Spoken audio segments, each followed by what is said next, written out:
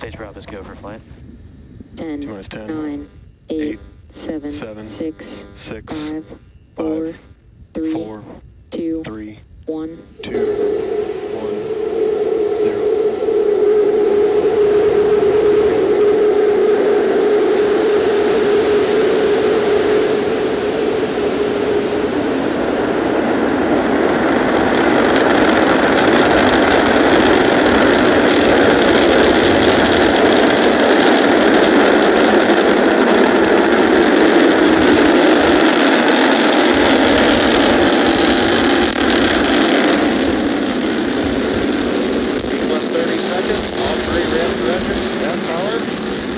Starship climbing to 10-kilometer altitude.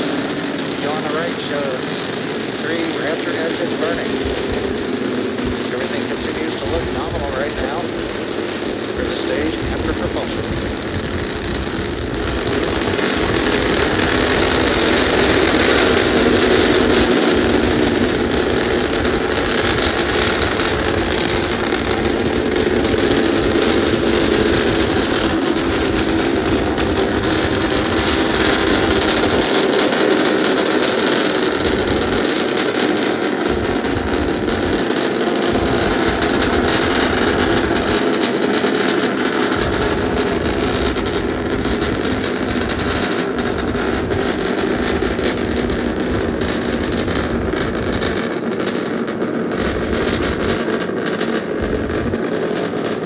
90 seconds of the flight, everything continues to be nominal with Starship. We're just passing through 3-kilometer altitude.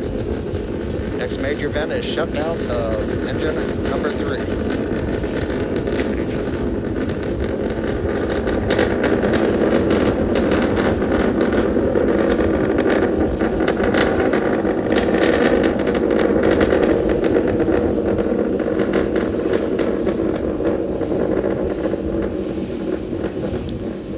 Plus 2 minutes, flight continuing on Starship. As a reminder, this is a test flight to a 10-kilometer altitude. Engine number 3 shut down on time as planned. We're continuing to climb on 2 engines. Everything continues to go well with Starship. Good engine performance so far.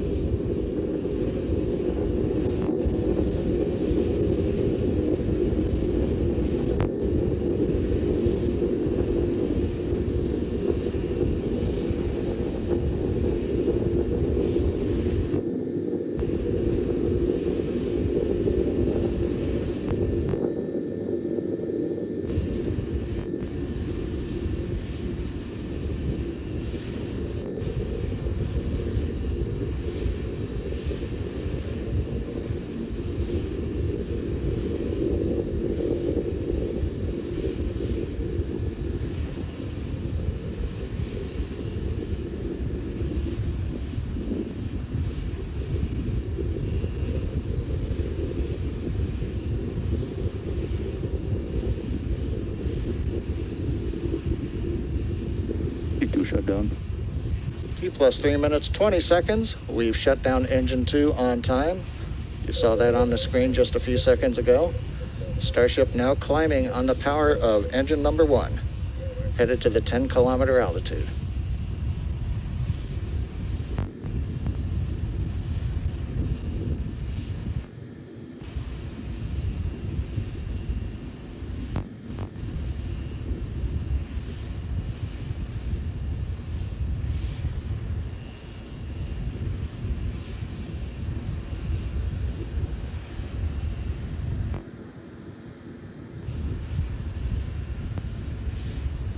T plus 4 minutes.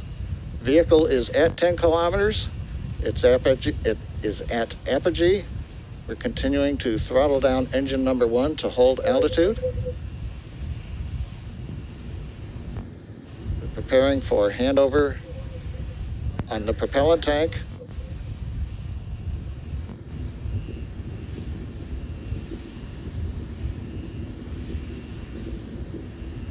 Four and a half minutes, we are handing off to the LOX tank. We are beginning to flip to horizontal. And the white cloud, the plume you were seeing was intentional. That is a liquid oxygen dump. We've now transitioned to horizontal and beginning the subsonic test portion of the flight. where we check out the aft and the forward flaps to hold the vehicle's stability as we descend back to the landing pad.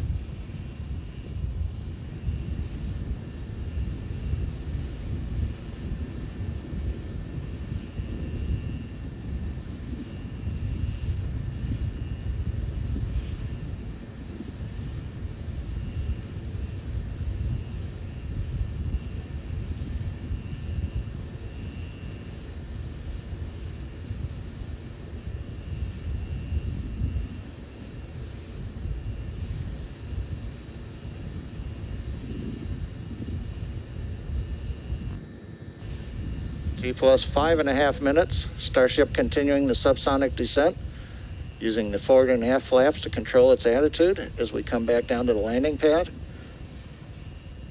Everything continuing to go well in this portion of flight.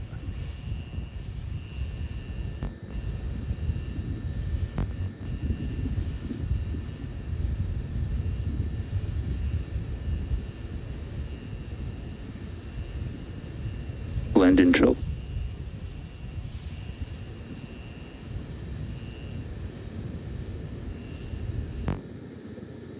6 minutes, 10 seconds into flight. We're down beneath 1.5 kilometers. We're preparing to restart 2 engines, flip the vehicle vertical, then transition to 1 engine for the landing burn.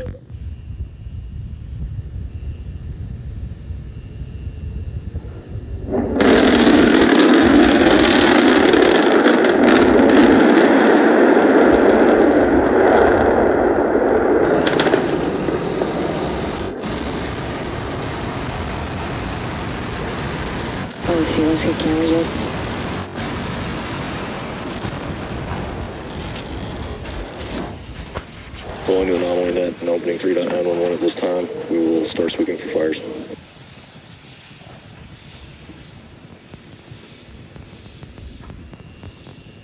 Well, as you can see from the scene, we had again another great flight up to the 10-kilometer apogee. We demonstrated the ability to transition the engines to the landing propellant tanks.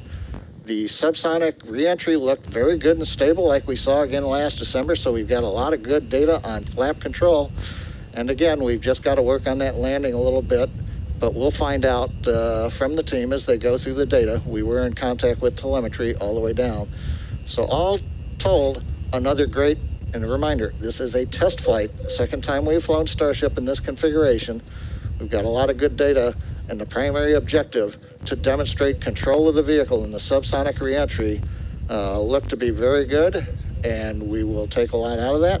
And with that, we're going to wrap up today's webcast. Thanks for logging on and watching, and we'll be back with another Starship in the near future.